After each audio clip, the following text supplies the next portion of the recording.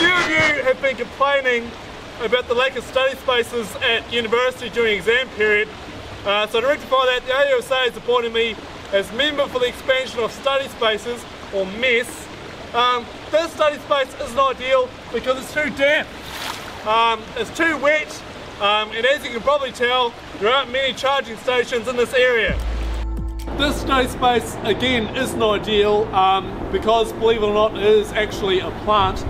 No seating again, you know, no direct Wi-Fi access. I am being bitten by something, so again, unless you're just passing by, I really wouldn't recommend this area at all.